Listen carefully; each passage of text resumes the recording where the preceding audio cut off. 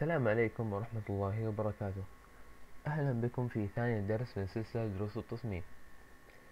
درسنا اليوم بيكون عبارة عن كيفية تصميم التوقيع الاحترافي.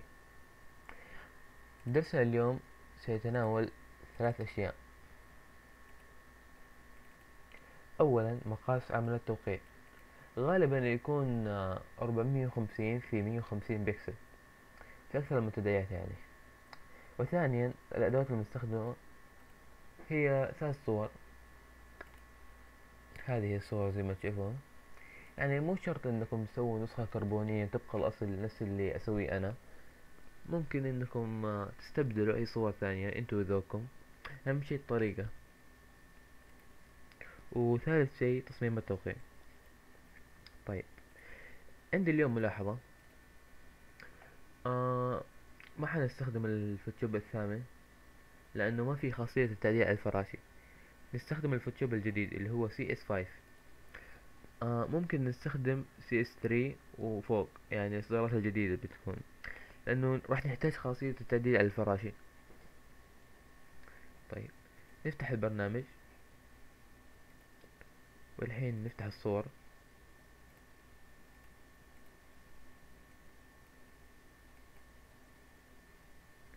هذه هي الصور. نفتح ملف جديد، ومثل ما تشوفون العرض 450، الارتفاع 150 بكسل. لاحظوا انه البكسل. اوكي، فتحنا لنا هذا. الحين نجي عند الصورة الاولى ونسحبها سحب على حقل العمل اللي بنشتغل عليه.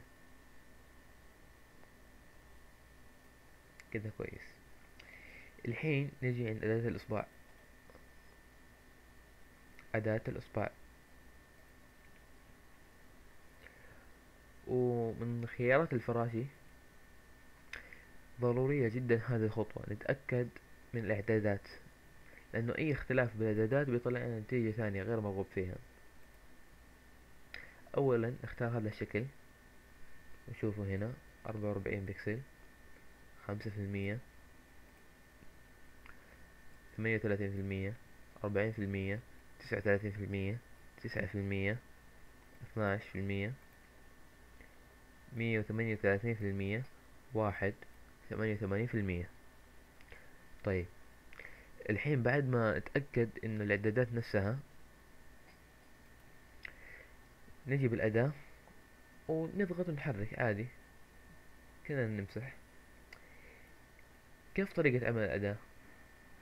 يعني هي تحرك من الصورة، فاللي يميزها اننا يمدينا انه نصنع خلفية قريبة من لون الصورة، او خامة، يعني نصنع خامة.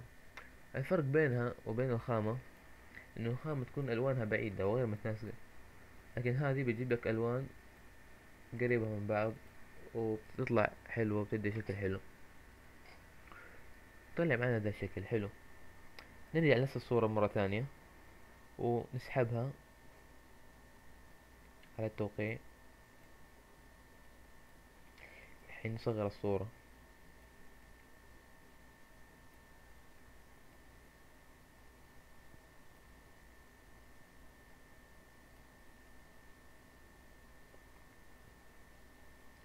كذا كويس. ندبل الطبقة باستخدام كنترول حرف الجي وحرف التاء بالعربي. دبلناها 4 طبقات مثل ما انتم شايفين.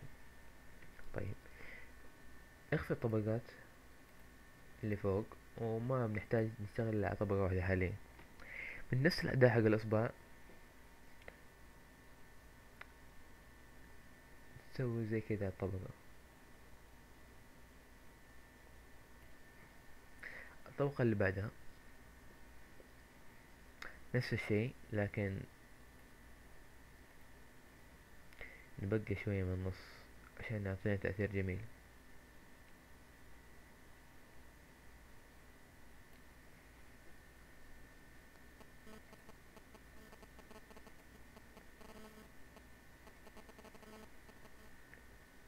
بقينا شوية. الطبقة اللي بعدها نمسح الأطراف فقط.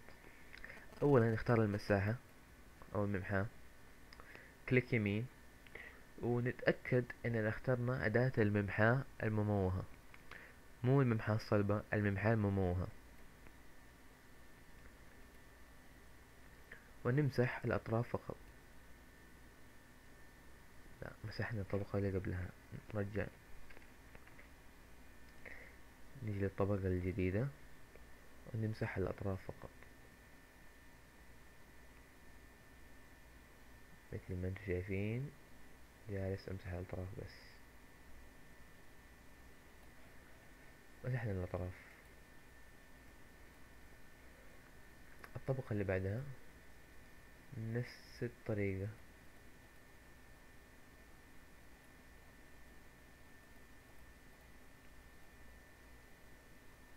نمسح الأطراف.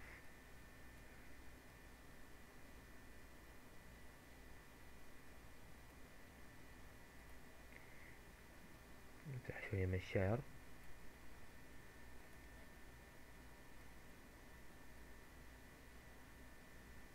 جميل. الحين نغير المود، نخليه هذا المود اللي هو تغشية بالعربي أو اوفيرالاي بالإنجليزي.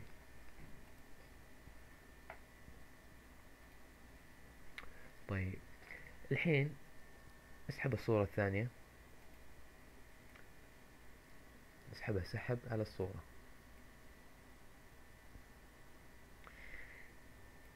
الكتابة مضايقتني، يعني حاب اخفيها، مو حلو انها تبان في الصورة. اسحب الصورة قليل.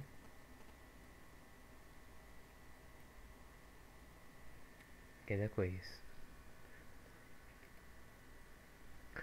ومن نفس الطريقة تغشية أو overlay من أداة الممحاة، نمحي نص الصورة بس.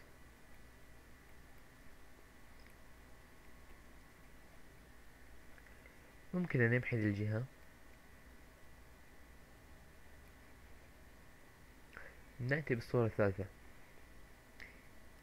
يعني صراحة أشوف إنه كلها ما لها داعي هذه، فأنا حاب أقص للجهة بس.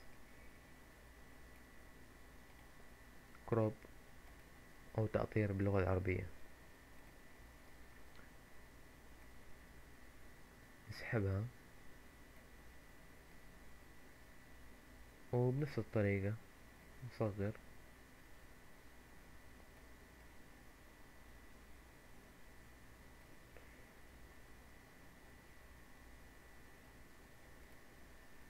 نغير المود. جميل. نسحب الصورة قليلا إلى اليسار، ومن أداة الممحاة نمسح ناحية الوجه.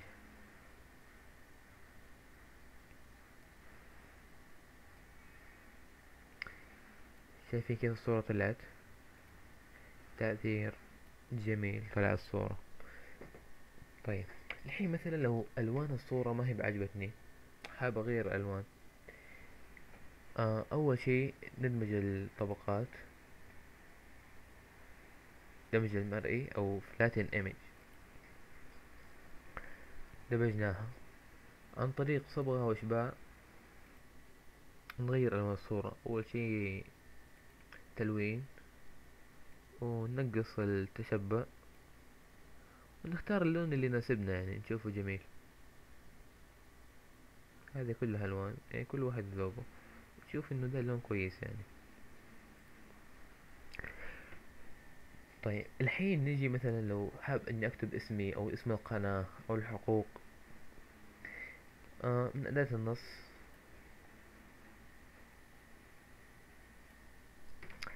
أكتب اسم القناة،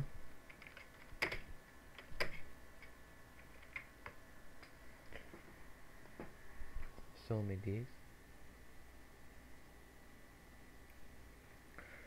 ونغير المود نفس الشيء، ونغير مكان الصورة المكان اللي يناسبنا. ذا مكان جميل. يعني إذا حابين تضيفوا رابط موقعكم الخاص أو رابط القناة أو إيميلكم، رقم البلاك بيري مثلا، البين كود، عادي اللي تحبونه. وكل واحد ذوقه باختيار الألوان واختيار الصور واختيار الخلفية. أهم شيء إنه الطريقة يكون نفسها. كذا يكون انتهينا من الدرس. أتمنى إني أكون أفدتكم، وإذا عجبكم الدرس لا تنسوا تسوون لايك وسبسكرايب على القناة، وشاكر لكم حسن مشاهدتكم. السلام عليكم ورحمة الله وبركاته.